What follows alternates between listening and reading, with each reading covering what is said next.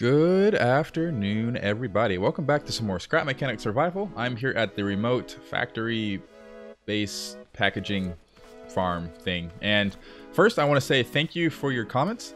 Very few of them were good. A lot of them were complete crap. But I do appreciate you guys taking the time and effort to try to help me out or insult me. Here we are. This episode, I have moved the farm, like I said I was going to, and I've actually created a wider scale and semi-expandable version of that small farm over there. It went from 16 blocks to now 18 because I can do 3 sets of 9 or 2 sets of 9 so far, and then I can probably make another one of these and have another plot of 18 right here because I believe 9 times 9 is 18. I don't know, my math is probably wrong there. I'm going to actually spend this first couple minutes to explain what I have here so I don't have to do a tutorial. So if you want to really just see it in action or see what else that I've made and kind of get on with it, hopefully I'll put a timestamp or something that you can skip to so you don't need to figure out what I did here. I probably forgot to even put the timestamp. Whoops, my bad.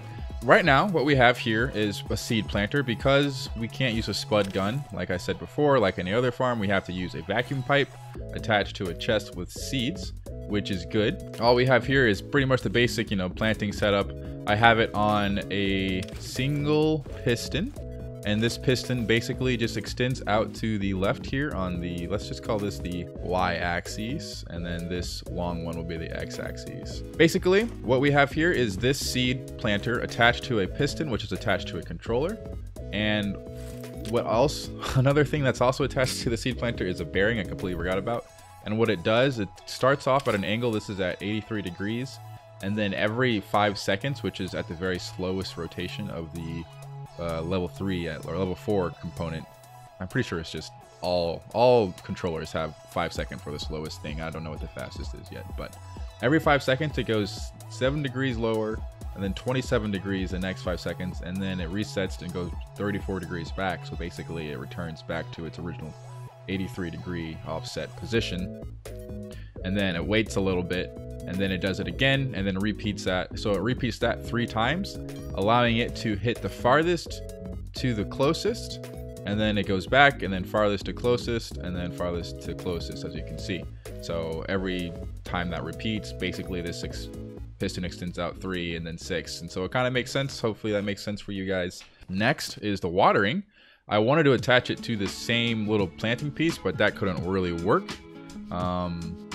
And what I have here is it's on the same controller actually. It goes 8, let's see, it goes, yeah. So it goes 0, 5, and then stays there. And then it goes 0, 8, 15, 0, 0, 8, 15, 0, 0, 8, 15. And that's basically what it does is every 5 seconds it extends out these 3 and then extends out the next 3, the next 5 seconds, and then resets. So it's pretty much the same. You'll see it in action and hopefully you guys can understand a little bit better. But you may be wondering what I did to actually get these things to like shoot on time. And that is this small little system right here, which all it does is you press this button, or if I turn it on and have it go automatically, it turns on this bit, and this bit is connected to the controller. This controller is the one that sets off the every 5 seconds thing, and pretty much the automation of the movement of these waterers and planters. The next bit, this is like, okay, so this is like the master bit on the bottom. The top, it now sets off these 2 top bits, and this bit is the one that tells it to plant every, I believe it's every 33 ticks. So if I take 5 or 200 divided by 4, I forget exactly the math. There was a lot of math that I had to do to figure it out, but basically I just make sure that every, I can shoot 3 times per 5 seconds, and that basically gets the first 3, and then the next 5 seconds will be the next 3, so that 7 degrees offset, and then that negative 27 degree offset basically goes all to these things at a consistent speed and a consistent time, so I can just pretty much plant consistently, which is really awesome because I wasn't expecting Scrap Mechanic to have consistent physics to actually even be able to do that. So that was nice. And then this top bit here is the stop bit for when it reaches this reset point. So basically what it does is just fills up a 9.875 timer. I forget the math or whatever did it to do it, but it basically fills up that timer, tells it to stop planting whenever it's moving its piston and trying to reset back to the original position. And then basically all I do lastly is this master bit is connected to a 55-second timer. Once it reaches the end, it turns off this bit and makes everything go back to normal. So I don't have to worry about looping and whatnot. And so that's pretty much the whole planting and watering system. The watering system is actually connected to the same exact bit that sets off the planter. So basically they will water at the same time. What I'm going to do here is hopefully, this should work, hopefully, is turn on this switch, and then I believe there is a button here to press to plant everything. It is this one. And so let's just watch it in action real quick as the night comes. So I'll just do a better angle right here. So you can see the watering moving over, it's moving forward, it comes here, and then it changes the angle. It has to wait for the reset bit to stop, to time out. That's why it has a weird delay between each section or each row, but it's just to keep things, you know, safe for now. I just want to make sure it's consistent. That's the only reason why it takes so long. So it takes around 55 seconds to plant. I think maybe a little bit less than that, but that's okay.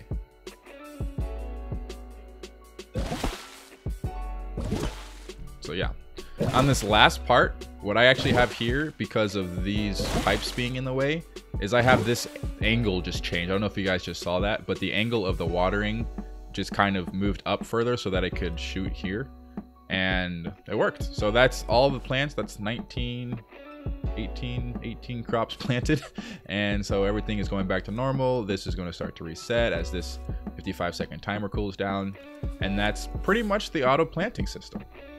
Next will be the auto watering or the auto harvesting system. It's really simple. What it does is it has a sensor right here, and it basically detects if anything in here grows, and if it does grow, then it turns on. It then goes to a 60-second delay timer to hopefully, I haven't really tested it out fully yet, I just put this in, is to hopefully it has enough, it delays enough for the rest of the crops to grow at once, so that I don't waste any crops on accident, because that would be unfortunate.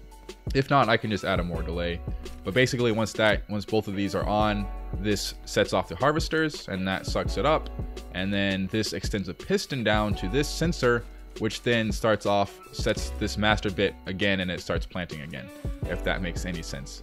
So I took there's a couple suggestions actually, to detach the harvesting system from the farm. It'll reduce lag, is what they told me. It didn't really change much, to be honest, but it's, you know, it's something. So I'm not gonna, you know, say it was a bad idea, but I did it anyways. And so to get around not having it all attached at the same time, I just have it going down to the sensor here, and it works.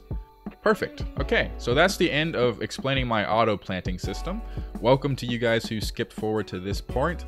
I will now just show off what I did to the connection point. Hopefully you guys can see. I know it's nighttime. You're not going to see the raid because all I do is just stand behind. They just kind of get stuck by this wall and don't do anything, so that's okay.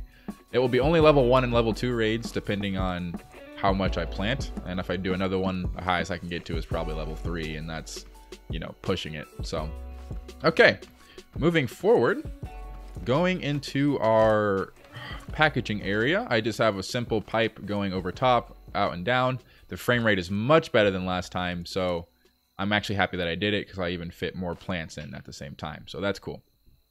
What we have here now is the same system that I was using. It's the 4 pipes or 4 pumps connected to these planting areas. I have some automation I do plan on doing so that at some point I'll be able to choose which fruits or vegetables, or roll vegetables only, which vegetables I want to plant or package at one point, but I don't have that set up yet.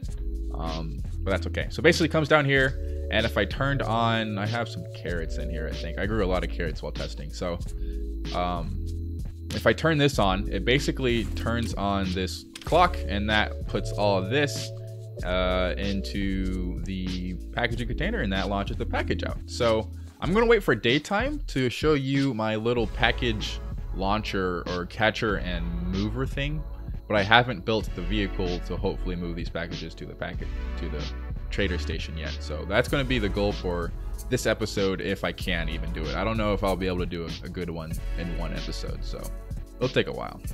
While I'm here, I actually want to talk about some ideas that I've had. So when I'm finished with this project, I think I will be done with this world, unless I get a really like amazing idea from someone to do in like vanilla survival.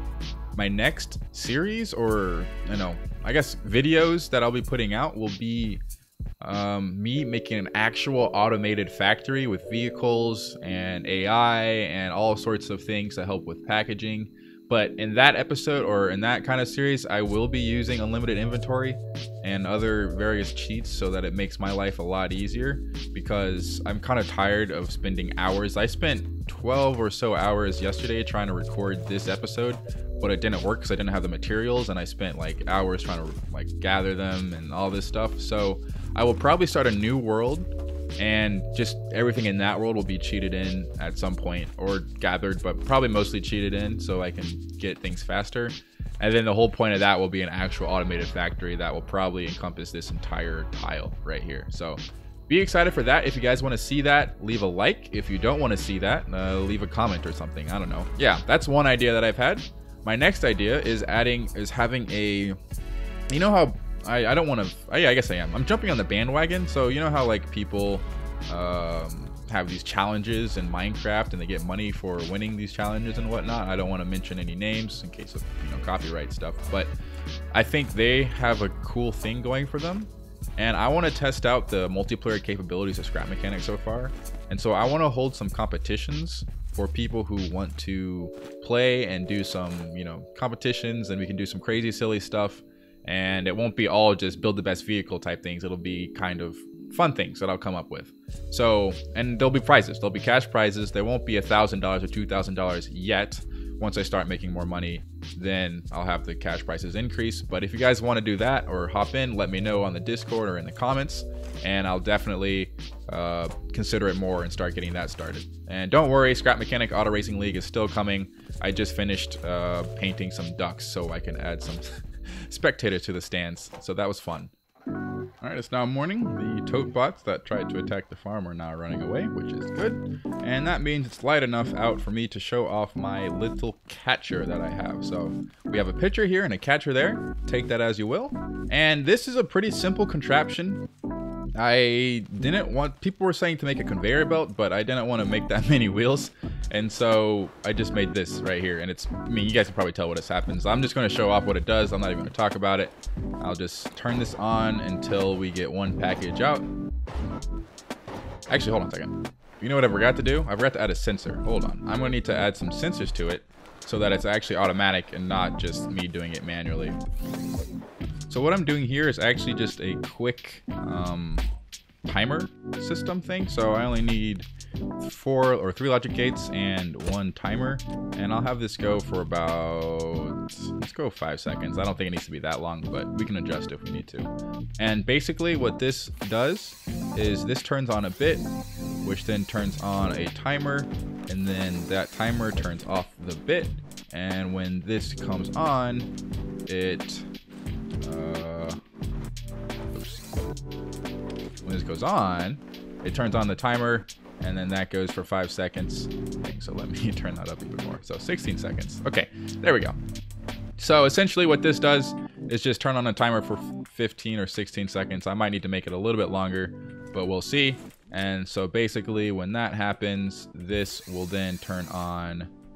Let me have a switch here so that I can have so I can turn this all on and off. I'll have a control panel where I can control all this at some point, but for now, we're just gonna have this amateur thing. So I'm gonna clean this up at some point, but that's fine. So let's just do that there, and this will go here, and that'll be an and. Okay, so basically, when something triggers this, it'll turn on the timer and then, start this mechanism. So now, long story short, we're going to set this up.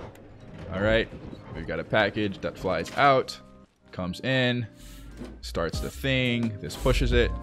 I don't have walls. Actually, I should probably add walls and probably add some sort of delay. We'll see. Well, it's okay. So basically, that's all it does. All it does is just push the package all the way over. My goal is originally, if it didn't flip like it did, it would be right around here or something. And then I need to make something that will pick this up and then bring this all the way up there. So that is going to be the goal for this episode. We've already been recording for a while, so I don't know how far along I will get, but I will try to get somewhere. I'll at least try to get to a mechanism that picks up these things and can hold them pretty well. Okay, I thought about it, and I think I know what I'm going to do. And I'm going to actually keep because I realized that I might be getting a whole bunch of packages all at once, I was planning on making some sort of claw that can pick these up one at a time. But I think for this episode, what I'm going to do is make a staging area so that it will kind of continue the conveyor belt. And so it gets to this line right here and then pushes it off into a waiting staging area where they eventually queue up to be lifted up onto this part one at a time or a group at a time. So I don't need to, you know, have it come all the way over here and then try to pick this up and then wait. And then another one might come when it's not ready yet or something like that. So I can have like a waiting area right around here or something. Or maybe I'll have it like stay the same height so I don't need to go down. That's what I'll do. So that's what I'll do actually. So let's start building that. What I'm going to have to do first is build a platform. I will probably skip through a lot of the building process to save episode time because nobody really likes to watch a long episode. But if you do want to see a longer episode of me actually building this stuff, let me know. But I have a feeling I already know what it's gonna, what that answer is gonna be. Okay, so I'm gonna need a lot more net. I think I have some in the car still, but I'm gonna need a lot more to add some short walls to this. And once it gets here, the walls will end and there will be another sensor, which I need to build. I need to go back to the farm and get some more materials, but I think I have some stuff on me. The amount of tubes I have is uncanny, actually. I went a little bit overboard. I do need a piston. I don't have any more sensors. Yeah, I don't have any more sensors, so that's too bad, but oh, I got some net though. Take that. Okay. So let's build what we can and then go back and grab that, but I'll skip all that. I guess I didn't really mention the elephant in the room, and that is the hours that I spent to build this thing right here. What all this is just a single piece of, well, there's another piece that I was trying to build, but that fell, and I got too lazy to actually try to clean it up because the floor is glitching now, which is unfortunate. So I need to figure out either how to fix it, but basically this is just a single piece that goes all the way over atop the sucker thing for the trader. So this is kind of like my point of reference. So if I need to get the packages to the right of this line, so I need to make sure they go down somewhere over here. Not sure exactly how to do that yet, but we'll get there when we get there. Okay, after some time, not too long, I figured out a plan. I had a lot of tests, so I just have a bunch of packages just lying around now. I need to put these away somehow, but I have a system. I haven't automated it fully yet, but basically what I'm going to do is actually not make another package, but I'm just going to put it at the beginning over here. So if I just stick this right there, put my lift like right here or so, take this, put that there, and then quickly move the lift. It'll launch it, and then it comes over here, and the similar kind of system happens.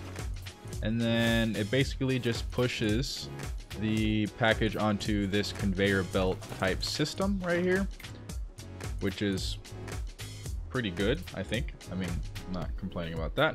And then it will come to an end right here. It's kind of slow. I could probably speed these up. I have it rotating 90 degrees on level 4 whatever controllers right now, and then it comes over to the end and it should be relatively straight, and then it gets evened out and placed right there. And so it's pretty flush with this area, and so now all I need to do is to have something come pick this up and bring it over there. That's gonna be my biggest feat because I'm gonna need a lot of pistons for that, like a whole lot of level 5 pistons. So it'll take a bit of time, so I actually might do that like between episodes, or at least gather the resources for that, but I don't want to like wait more time to release this one out. So basically what we have here, what I made was a system that it comes over here. I have 2 pistons. I have one piston that, you know, sees it, it pushes it over here because of this sensor at the very end that has, it's a level 5 sensor, I think, a level 3 sensor sensing at 12. And then once it sees a box, it pushes this. I have a little timer, so it waits a little bit, and then it starts pushing this one as well, so that it can go up a little bit. I had it go up because this pipe right here was messing with the wheels, and it wouldn't let them spin, so I had to make this whole conveyor belt move up 2 blocks, which actually was a lot harder than I thought it would to figure out how to work. But I have a bunch of extra wheels now. I'll probably use them in the future, but for now, this is what we have. It's a whole system that basically gets packages where they need to go. So it's a package transport system. I do have this sensor that when it goes on, it turns off these wheels. However, the controller glitch is back. And so now even if this thing is off, they will still keep on spinning unless I either unconnect all this and reconnect them, or delete the controllers, or reload the game. So I'm probably going to reload the game to get this working. But also I want to make it so that it has a queue. So I'm going to need to do some logic here. I have some logic gates to make sure that we can only have one package at a time, and that the second package doesn't push against this first package if there is a second one coming. So essentially what we want here is for this, once this sensor goes on, this will go off, and that will stop. Here, I'm going to disconnect all that stuff real quick. And that will, actually, this one worked. Okay, so this one stopped properly, which is good, but these are still spinning for some reason, even though they're not even close to being on, so whatever. Anyways, once this goes on, this turns on this. So once this goes off, I don't really need a NAND right here. I could just put a NAND right there, but that's okay. Once this goes off, then that makes this one turn off, but it should keep these on unless there is a package on them. So what I'm going to have to do is get some more sensors. I have 2 more sensors, which might be enough, actually. I have 2 more sensors, which might be enough. So basically, we're going to have it so if we have some sort of block anywhere in this area or so. So if there is I don't know how much space I'll need, and I need something to, man, I need food. This is the worst. So once we have a package here, it will turn off this, and that's going to be the goal, right? And that will turn off this, and so then we want to keep these moving so that we can keep the packages rolling in and kind of filling up this line right here. So in order to do that, we will have to, oh, I just thought of something. When the packages are coming up, they're gonna, well, that's fine. We can just make sure no packages get to this point. Hopefully we can have this elevator thing be fast enough that we don't need to worry about it, but it probably won't be. Anyways, once we have a package on this point, it'll turn this off, and then we'll have a sensor here sensing if there is a package on this set of wheels. If there is, then it will turn off this set of wheels. All right, that's okay, perfect. I know I'm not making sense right now. I'm just kind of thinking while talking at the same time. I'm not really good at doing both. I'm more of an internal processor if you're into that kind of personality stuff. So processing, outward processing, I'm going to try to do that now. And essentially what happens here is there will be an AND gate right here, meaning that if this is, well, let me put this a little bit closer to this gate right here. Okay, so if this is on, right, and there is a sensor there, then it will make sure that and there is a box on it.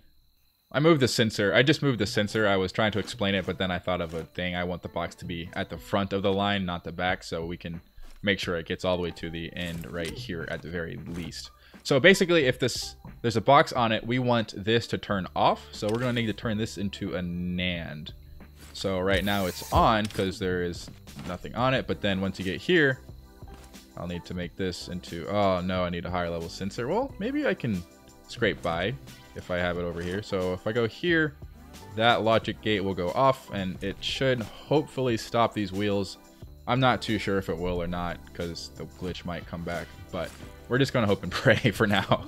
So, okay, and that's that. And so then we're going to have to do the same thing so that if there is, oh wait, we need to change this. So we need to put that there.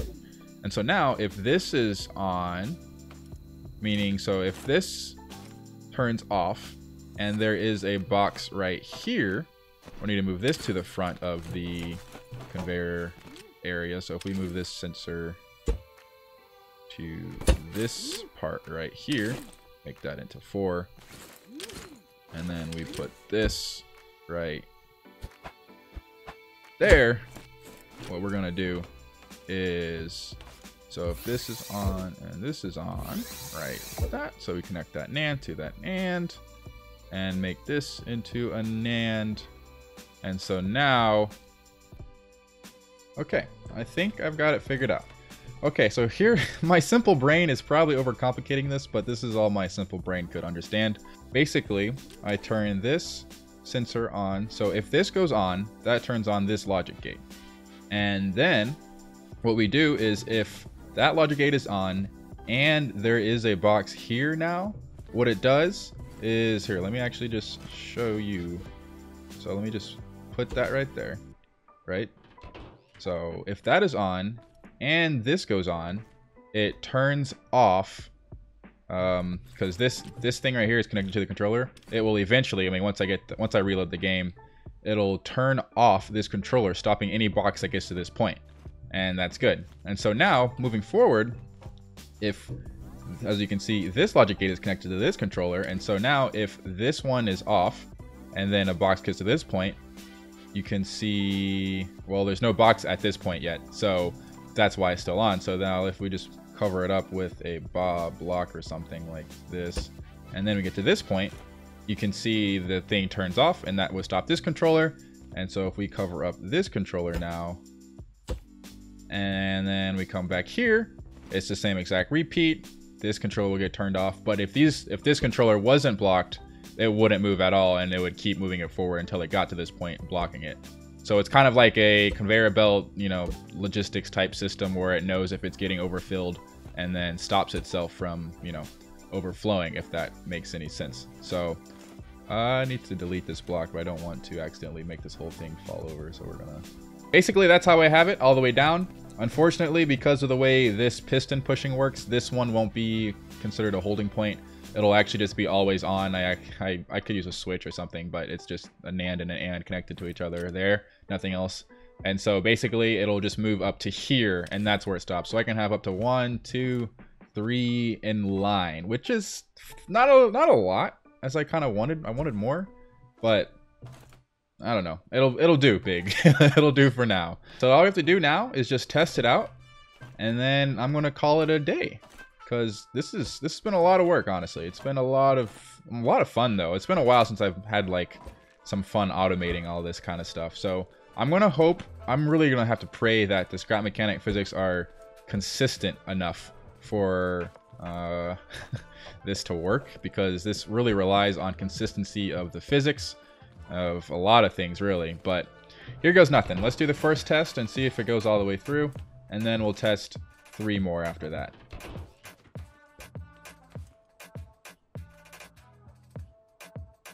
All right, test number 1. I need to trigger this thing a little bit. Actually, all I have to do is just kind of like run into it and push it back. The sensor should see it. Okay, here we go. All right, there it goes. And then that comes there. Sensor sees it. I don't think I need a delay on this sensor, and that pushes it in. And it looks like it's lopsided a little bit in there. I might need to make the walls a bit higher if that's the case, but I think that's fine for now. And while that slowly goes, I mean, you can see how it goes, so I'm going to go start the next test. Just get out the way. All right, there we go. That's made it. I mean, that's 2 in a row. That's actually made it all the way over. So the sliding physics, the reason why I use net was because it's the cheapest option with the lowest friction that I have. There's probably some low friction ones, but they're pretty expensive to make. This is, you know, double the metal that you use, so I'm not going to complain. All right, so now once it gets to this point, let's see what happens. I might be misjudging the size of these boxes and need to move this sensor over a little bit. Oh yeah, I forgot to reload the game. Ugh. All right, we're loading back in. I kind of messed up things, so what I'm going to have to do is actually just take that back and see if these controllers are still broken. I think they might be. Hold on a second. Let me test it out and see if they are. What do I need to do to fix this controller glitch? Because these shouldn't be spinning anymore. Or at least this section shouldn't be. But yeah, I'll play around with it off camera. Hold on, let me try again. Okay, I think I figured it out. What I had to do was actually just reconnect all the bearings. So I have to basically do this all over again. I don't know why it's like this. So what I'm going to have to do is like take off the loop and make sure this is not going to be on anymore. So I need to like turn off everything and then reconnect the engine bearings and then try again, and then it shouldn't have that infinite movement glitch. But I'm not really sure if that's completely 100%, you know, the fix, but it's a temporary fix at the very least. So let's just set these up again real quick, and I won't make them any faster. I think it's pretty cool to watch them go slowly, so I'll just make them the same speed. Unless you guys are like, you know, screaming because of it. But I doubt you would. You guys are mature. Okay, I believe that is the last of them all set up. We are going to do a small test. So now if I remove, well, I'm just going to remove this one. It goes, I put it back. It stops. It'll take some time to stop, but it does eventually stop. I mean, it does that angle lock thing, so I really don't know. I think someone left a comment about a fix for the angle locking thing, but if you guys do know, let me know again, because I don't know where that comment is. I get a lot. So what I'm going to do is let it go now again, and then if well, let's see if the same thing works for this one. I'm going to assume that it will. This all works. We're going to just test it out again. All right, take number 2. Even after the reload, it seems like the pushing physics are still working normally, I guess. And this is still going. I could probably make this a little bit faster, but it's fine for now. All right, now let's see what happens over here. We have a thing blocking that, so now it should stop somewhere around here. Hopefully, that's the goal at least. Oh boy, I'm getting kind of nervous. Here, let me get a better view of the, what is it called? Logic gates. Okay. And they've stopped. Okay, it looks like they've stopped. Pretty good. And now it's going to be just sliding down, but it won't be too much of a problem. However, I guess the big problem is I might need to make this a little bit sooner on the, like, move this back where it was before, because I don't know what I'm going to build to pick this up, but it might get in the way. But we shall see. Or like when it moves forward, it'll probably lean on it and then hit it. But who knows? We'll cross that bridge again when we get there. So now we're gonna do the next test. Okay, plug that in. All right. Looks like it went fine. Oof. This one was a little short. However, I think it was because of the placement of the tomato thing that I put. I don't think I put it in right. So we're going to assume that was just user error, not physics error, but it could very much be a physics difference, honestly, knowing the game. We're gonna let that go on its own for a bit, and we're gonna try to see if we can get one more one like at the same time. Shove you in there, and boom goes the dynamite. Okay, perfect. Now, okay, so that one stopped up there pretty well, actually. I don't think that'll be a problem. Honestly, there'll be room if I move this sensor back some too. So now if we put it there, those wheels stop, and now we have a queue of 4 packages ready to be picked up. And technically, I could probably do, maybe not. If I redid this part, I could probably do a 5th one and have 5 packages waiting at a time. But honestly, I'll stick with 4 for now, because I don't think I'll be able to transport 4 at the same time easily. But we'll see. I hope you guys enjoy. I think the auto farm also went and harvested the tomatoes. However, I think some loading issues went on, so it didn't plant them again. But I'll fix that, or maybe it might be just because of my distance away from the farm itself. As always, I don't know how I did that. Okay. As always, I hope you guys have a great morning, afternoon, night, or evening, and I will see you next time.